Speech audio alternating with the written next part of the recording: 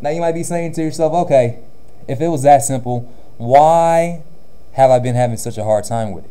Maybe you've been having a hard time with it because you're not used to variables yet, that algebra-esque thing that we've been working on. No problem, let's get used to it now. Just gonna change a couple of things.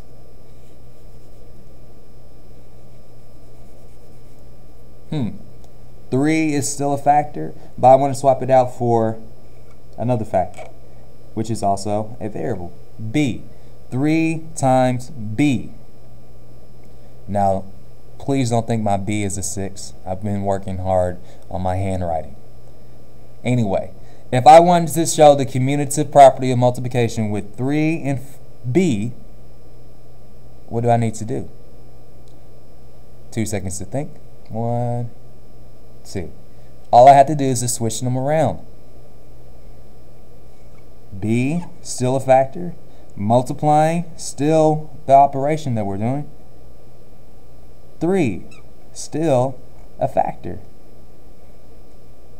3 times b, let me write that here, times b is equal to b times 3. I love how easy this is for us. Well, with that being said, let's move on. So far we have covered associative property of multiplication and commutative. Now it's time for us to do distributive property. And if I was to be honest, I think this is the most difficult one for us because it involves so much. Did you see that earthquake shake my camera, my ladybug? Actually, it wasn't an earthquake. It was this Mr. Smith hitting the table. I'm trying, guys. So here we have 6 times 1 plus 1.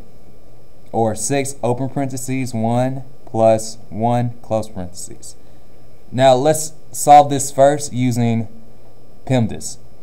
Parentheses first. So that's 1 plus 1, which is 2. Now we multiply that 2 by our 6. And we come up with the product 12. I'm writing it off to the side because I want us to really believe in distributive property. If distributive property really works, then we should still come up with the product 12 after we do everything we do. Alright. Let me put down this black marker and pick up a blue marker. What we do in distributive property is this. We take the factor on the outside of the parentheses, which is 6, and we multiply by everything that's inside the parentheses. So that's 6 times this 1. How would I write that out?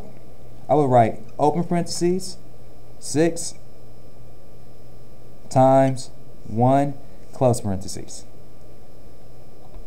Next, I bring down the sign that I have in my parentheses. Sign, not so much sign. Yeah, addition sign. I bring that down. Plus. And then I move on. I multiplied this factor 6 by my first one inside the parentheses, but my work is still not done. I need to multiply this factor 6 by my second one in the parentheses. So it goes around, just like this. 6 times 1. That's a multiplication sign, I swear to it. How do I write that? 6 times 1, close parentheses. If you close the parentheses, you have to open it. If you open the parentheses, you have to close it. Now let's actually solve this. 6 times 1 is 6. What am I doing with that 6? I'm adding it to 6 times 1, that product. Oh, picked up the wrong marker. 6. 6 plus 6 equals what? 12. We just found, or discovered, rediscovered, refreshed our memory on distributive property. You take the factor on the outside of the parentheses and multiply it by everything that's inside of it. That's simple. Let's make it a little complicated by adding in some algebra.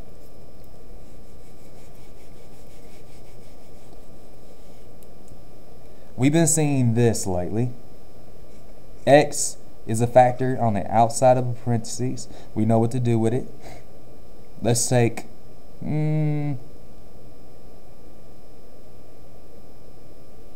actually, let me change it a little bit. 3 is the factor on the outside of the parentheses. X, let's go with minus 2, close parentheses. Now, according to distributive property, if you remember, I hope you remember, we take this factor 3 and multiply by everything that's inside the parentheses, which is x and 2. So here we have it. 3 times x.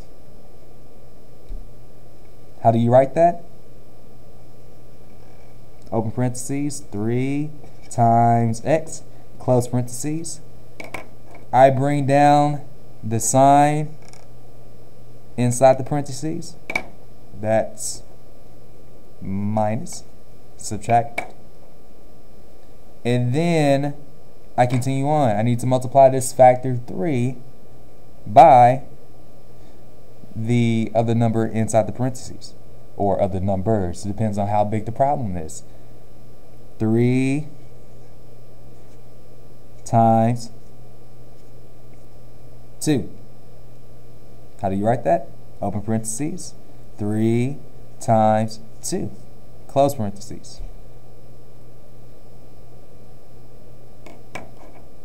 Let's keep on going, guys. Sometimes on the test it will be just this by itself, and then other times they'll actually take it a step further, and ask you to actually solve it of sorts. So 3 times x is 3x. What am I doing with that 3x? I'm subtracting it, well, having it to subtract something else from. Yeah, is that the way I want to say it? Pretty much. Maybe. I'll get back to that. 3 times 2 is 6. Now that I have my 6, I think I can say it correctly. I'm subtracting 6 from 3x. This is our final answer. But you might be saying to yourself, this is not an answer. There's still a variable there.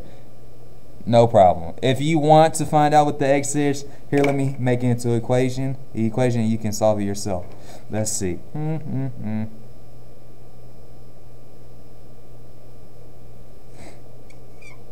There you have it.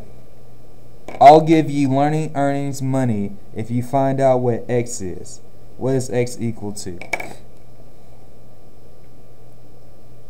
You have to do the inverse operation.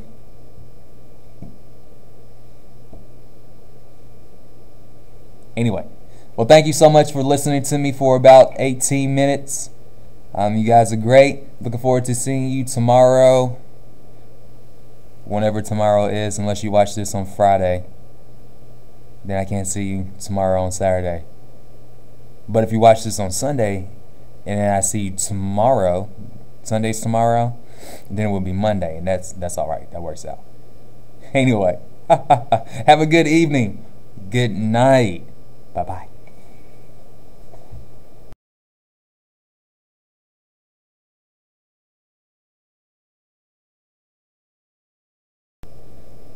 My products are the same, 12 and 12.